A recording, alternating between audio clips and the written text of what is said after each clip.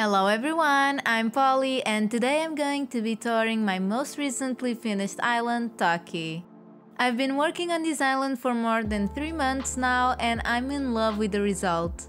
This is a Japanese-inspired island and the name Toki, although it is a word in Japanese that I think fits really well with the island since it means time, actually came from my lack of imagination when it comes to names, and I just named it Toki because it is one of the nicknames I have for one of my cats.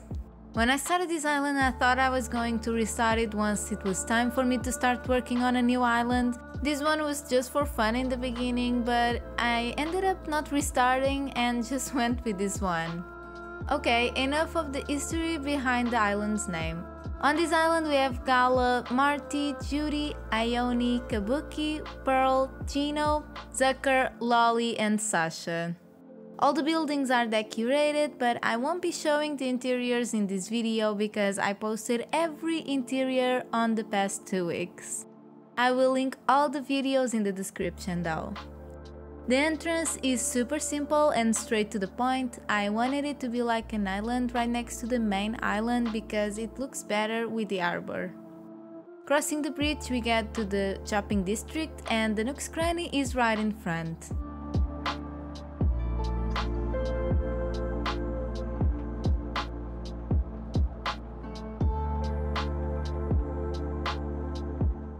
Going right, there's like an intersection and you can go either up or down, but I went down to show you the pier where Zucker's house is located. Gala and Sasha live on the shopping district on top of the buildings.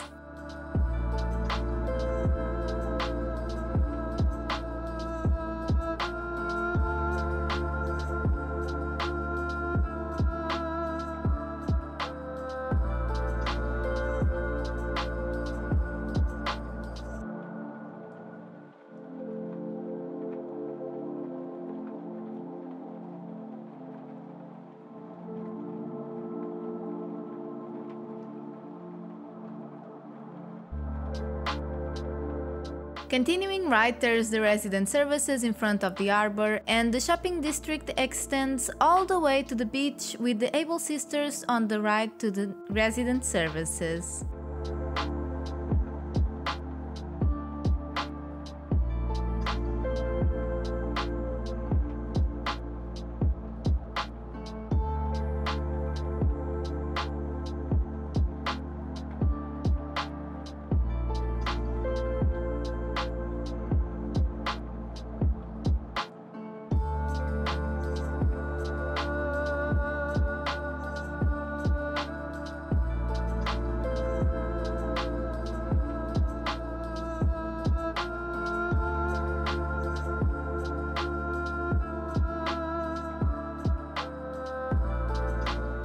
If the campsite looks like an afterthought, it's because it was. I always forget about the campsite and I had everything planned out in my head by the time I remembered the campsite, so I put it where I didn't really know what to put there.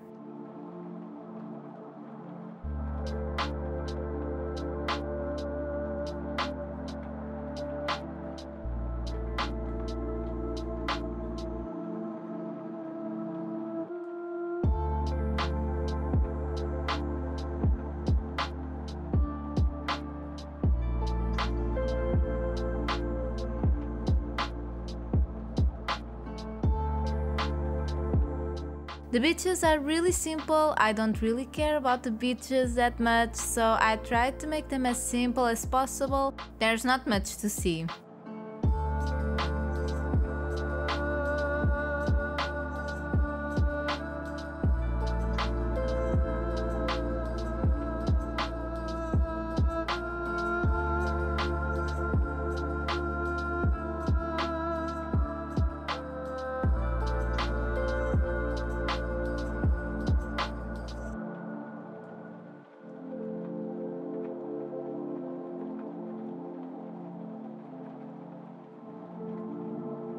On the peninsula I put a little cabin, and on the land side I put some buildings to hide the side of the museum/temple, so it wouldn't look too awkward if you walked up to see the cabin up close.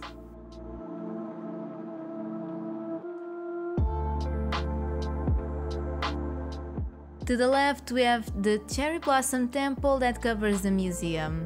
The museum's building looked really off with the rest of the island, and I had to put so much stuff to hide it that it's kinda hard to get a good perspective of the whole thing in video, but it's a cool spot for some pretty pictures. Continuing left, we have a bamboo forest with a little shrine and a lookout area.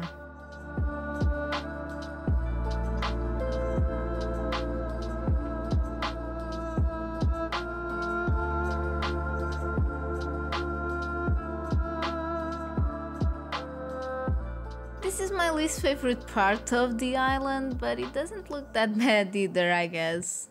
Next to it, there's a fish store with a secret access to a secret garden.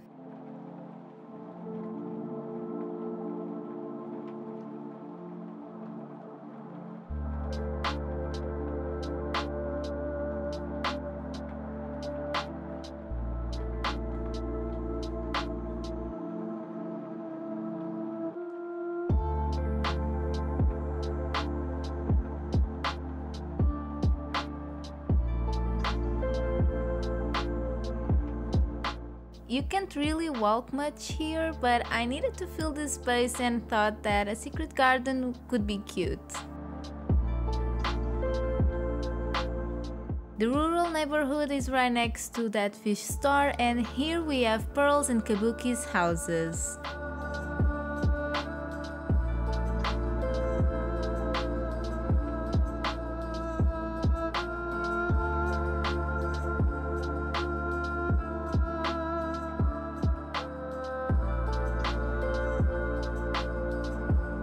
Before we go to the left side of the island, let's go down on the bamboo forest a little so I can show you Chino's house and yard. If you don't enter Chino's house and continue ahead on this street, you get to the shopping district.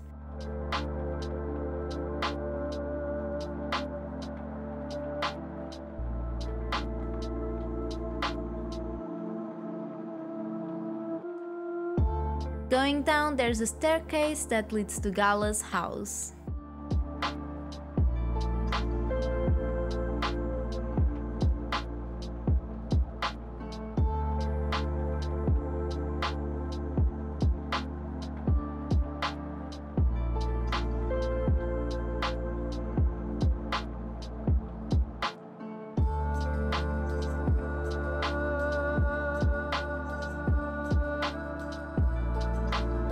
Crossing the bridge, we have yet another neighborhood.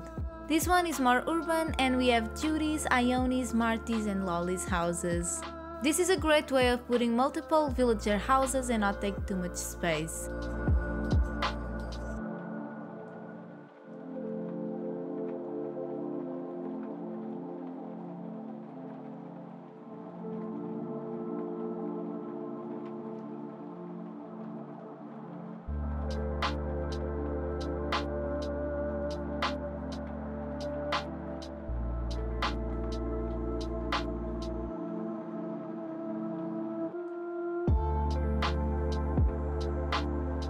In front of the villager houses we have a little building, and next to it a sakura park.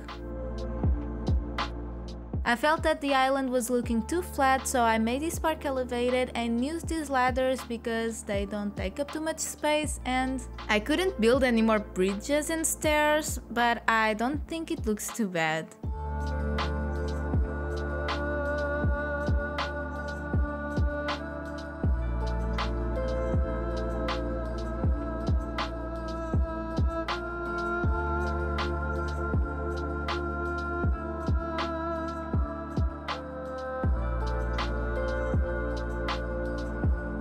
This beach is a little more cluttered, and I did another cabin on the big rock by the water.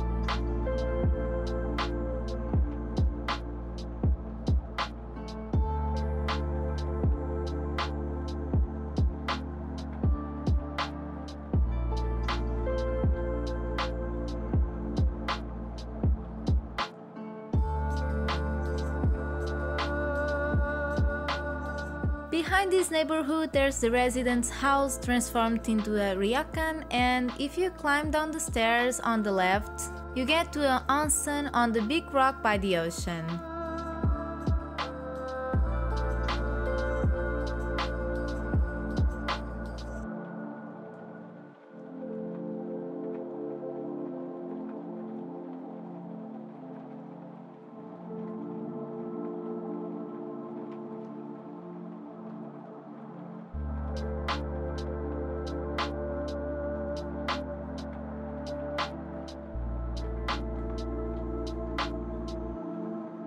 I built some buildings next to the Ryokan to keep the urban aspect, but dissolved the urban and the rural on the far right to connect it to the other neighborhood.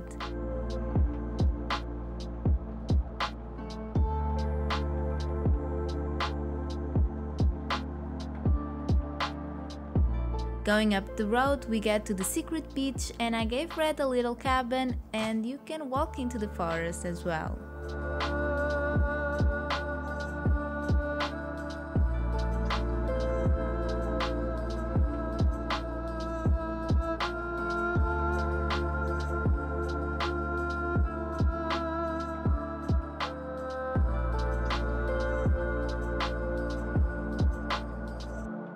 And that's it, that's Toki. I hope you liked the result and feel free to visit it whenever you want with this dream address.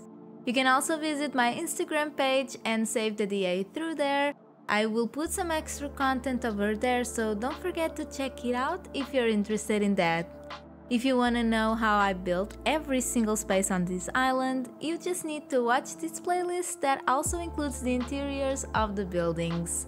Thank you so much for watching and for all the support, and I hope to see you next time. Bye!